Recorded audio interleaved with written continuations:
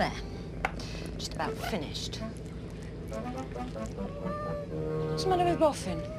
Hey, why haven't you had your milk? It's curdled. It's fresh a few minutes ago. Ugh, what's that smell? Ah, vinegar must have done this. It's not a very nice chemical reaction, is it, Boffin? Get you some more in a minute. Duty calls.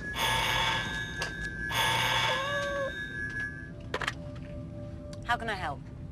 Stella, we've been reading this book about insects, and there's something here that's a bit confusing. Yeah, it says that you can treat a wasp sting with vinegar. But you treat a bee sting with bicarbonate of soda. Yes, but if the stings are the same, why do they have different cures? Maybe it's because vinegar and bicarbonate can help cure infection, and so kill the stings. Maybe they're not the same.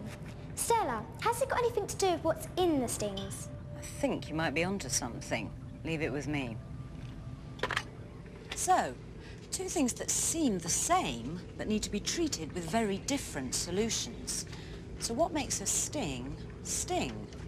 Well, chemicals. So the chemicals in a wasp sting must be different in some way to the chemicals in a bee sting. Now, look at these two groups of chemicals. It may not look like it, but all the chemicals in each group have something in common. Now, these belong to a group of chemicals called alkalis, and these belong to a group called acids. Now, many everyday chemicals are either acidic or alkaline. But how do we know which is which? Must be an easy way of telling. It's time Femi investigated.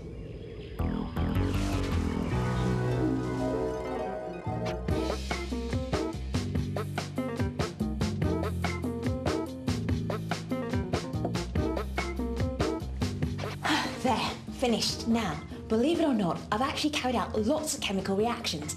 Come with me. These shampoos, conditioners, bubble baths, in fact, all of these toiletries are made out of chemicals. Now, they may be acidic, neutral, or alkaline. What I want to investigate is how you can tell which are which and why it should matter. I've come to see Patrick Love, who's in charge of developing new toiletries for Britain's biggest chemist. So why does it matter if a soap or toothpaste is an acid or alkaline?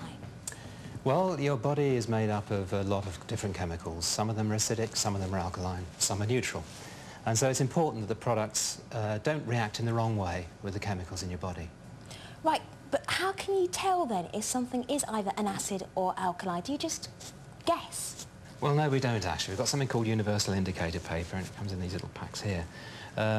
And this changes colour depending on how acid or how alkaline, whatever it is. We've got some ordinary cola here, and if I dip this in, what you can see there? Ah, now that's gone quite pinkish, sort of orangey colour. Here I've got a table that shows the range that you can go through, and it goes through from red, which is acid, through to blue. So that must be an acid? That is right, that's an acid. So an acid will turn towards the orange or the red colour. And here I've got some ordinary household bleach, and then if we test this again, what do you see there? Wow, now that's very blue, greenish. So that's an alkaline. Alkaline. Right. So can we do some more testing? We certainly can. I've got a nice one for you. OK. Perhaps you'd like to just test your saliva. So I'll tell you what, if you'd like to put a little bit of saliva in there, then... Right. Let's see what we get now. There we are. That's now, green. You see there? That's very slightly green. What that shows is slightly alkaline. Good match. Yeah.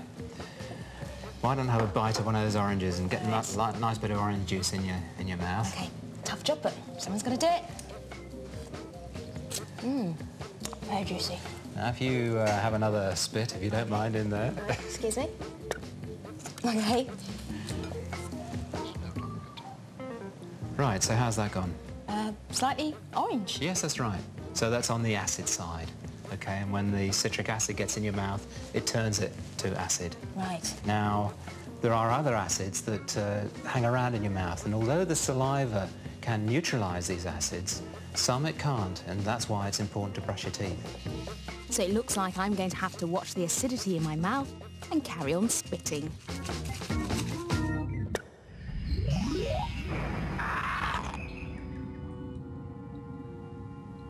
Not only can indicators be used to see how acid or alkaline a product is, they can actually be used in the product.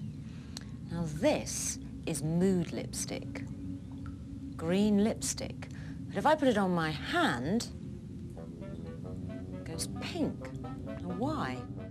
Does my mood cause this change? Well, let's see. I'll put some of the lipstick on these pieces of paper. Now, this piece of paper is going into lemon juice. That's acidic. The next one is going into soda water. That's also acidic. Now, an alkali, baking soda. And finally, another alkali, oven cleaner. Now, this shows that the colour change is due to an indicator in the lipstick which reacts in the same way to the acid or alkali level present on the lips. So maybe it doesn't have anything to do with mood after all. Perhaps it's just a bit of fun with indicators.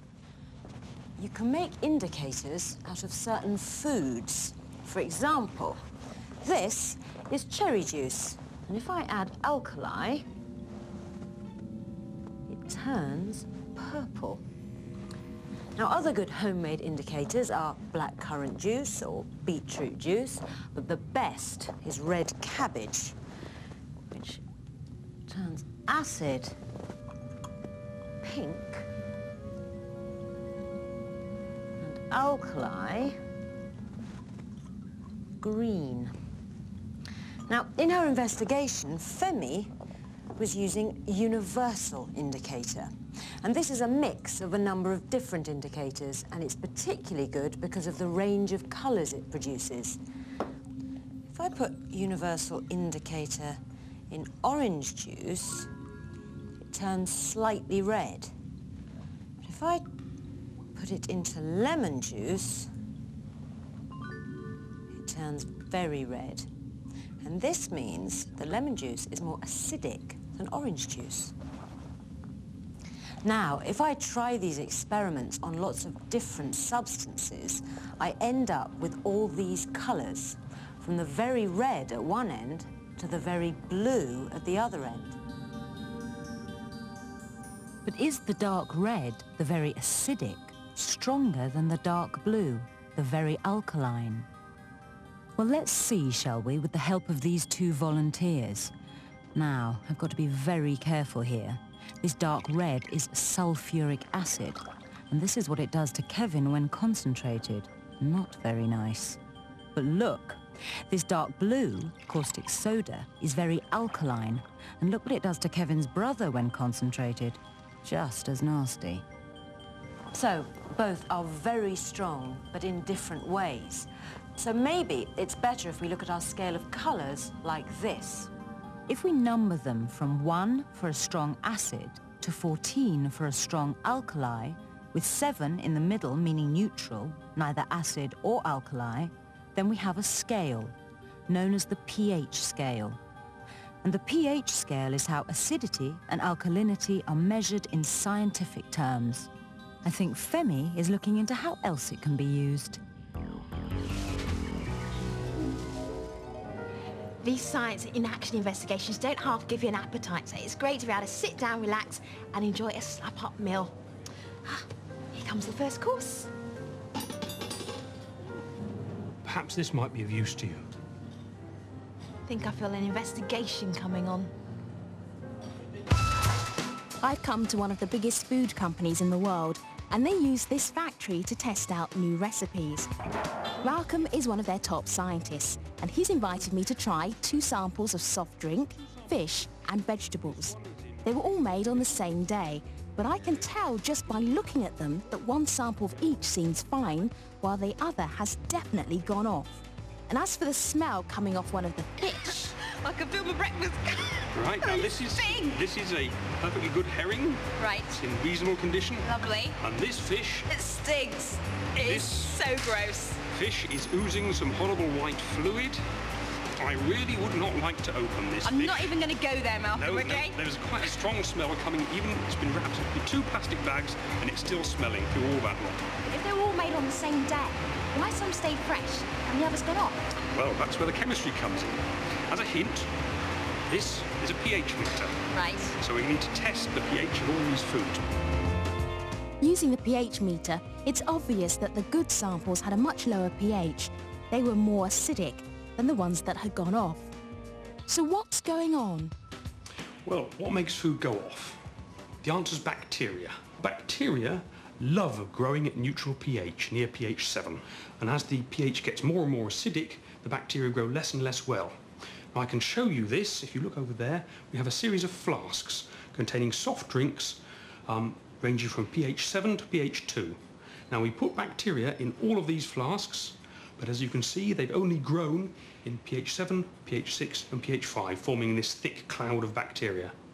At low pH, pH 4, pH 3 and pH 2, it's still completely clear, and the acid in the soft drink has killed those bacteria. So you put acids into food. Isn't that dangerous? Well, no, not if you know your pH scale and you carefully measure the amount of acid you put in. And this is what we do to all our foods.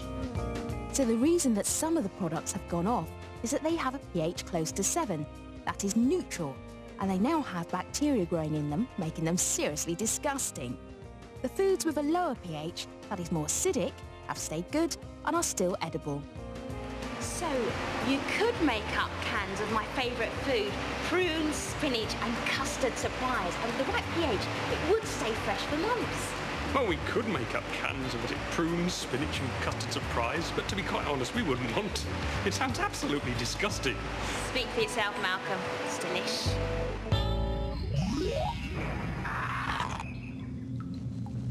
Here we are, Boffin. Some fresh milk and not a drop of acidic vinegar anywhere near it. Now, if an acid reacts with an alkali, a number of things can happen depending on the two you're mixing together. And one useful one is when you mix the right amount of acid, this one has a pH of 4, with the right amount of alkali, this has a pH of 11. The acid and the alkali neutralize each other. Neutralise? Ah, that must be what happens to the sting. So, if a wasp sting needs vinegar, which is slightly acidic, to neutralise it, It must mean that the sting itself is slightly alkaline. So a bee sting must be acidic because it needs the alkaline bicarbonate of soda to neutralise it. Look, it says here that bicarbonate of soda is also taken for indigestion. That's because it's bubbly and helps break down the food in the stomach. or somehow it makes all the windy gas come out. Maybe it helps because there's some kind of chemical reaction. And that means we've got acid in our stomach. No, we don't. Stella, what is in our stomach? I can show you. This is a model of the stomach. And inside, there are lots of different chemicals, including, would you believe it, hydrochloric acid, which is a very strong acid with a pH of 2. And that acid is there to aid digestion. Now, if the acid builds up, you can start to feel unwell, a bit windy, you know the feeling. So, to calm the stomach, you have to neutralize the acid by adding an alkaline substance. Now, these indigestion tablets contain bicarbonate of soda, which is the same sort of alkaline you can use on bee stings. So, when the acid and alkaline react, you get a salt plus water. Now, the salt is harmless and the water is neutral, so it calms your stomach. Now, we can produce acids in other ways, as Femi is investigating.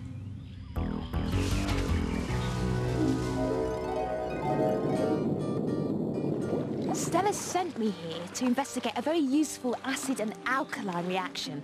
Now, I know it involves an alkaline substance called soda lime, but as for the acid, well, she says a man called Martin Sampson's producing that.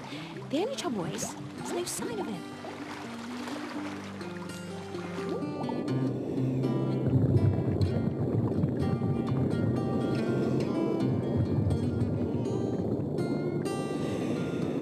Martin, now you're obviously a diver. I don't get what that's got to do with acid and alkali chemical reactions. Okay, I'll give you a clue. On my back, there's a device called a rebreather. It allows me to stay underwater for at least 3 times longer than an ordinary scuba unit. But in order to do that, I'm recirculating the gases that I'm breathing. It's a great piece of kit, produces very few bubbles, Wildlife photographers like it. NASA even train their astronauts on it.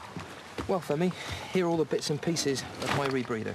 Well, it looks very different from the sort of diver's tanks you usually see. What's so special about this one? Well, that's right. When you normally go scuba diving, these fellas are used, huge cylinders, lots of air, but they're not efficient. Every time you exhale, they produce lots of bubbles, which scares fish, makes them difficult to photograph, and also means that the air doesn't last very long either. So instead, we've got a rebreather, and this allows me to breathe air through this tube, and I breathe it through the mouthpiece.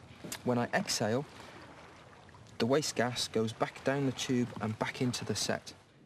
When we breathe in air, our bodies use some of the oxygen in it, and we then breathe out air containing the unused oxygen and the waste product carbon dioxide. The rebreather allows the diver to rebreathe the unused oxygen, but not the carbon dioxide, which would be dangerous. It can do that because of this canister. Inside the canister are soda lime crystals, which turn universal indicator blue, showing that soda lime is a strong alkali. We have the soda lime crystals, which are reacting with the carbon dioxide, neutralising it. The carbon dioxide does not come back out of this spout here. Right, so if the soda lime, which is alkaline, reacts in some way with carbon dioxide, that means that the carbon dioxide that we breathe out must be acidic. Well, there's only one way to check if that's the case, universal indicator.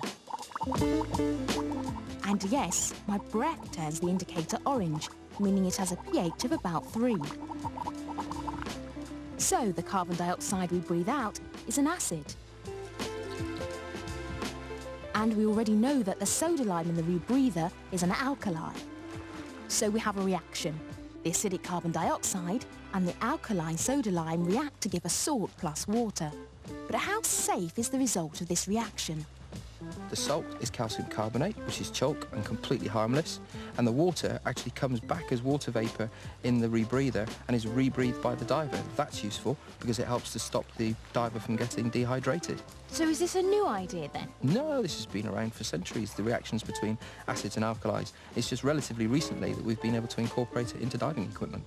And that's a very useful acid and alkali reaction when you're 10 metres underwater. There. That should hold that. Still plenty of work to do, but before I go, here's something for you to think about. A nettle and a dock leaf.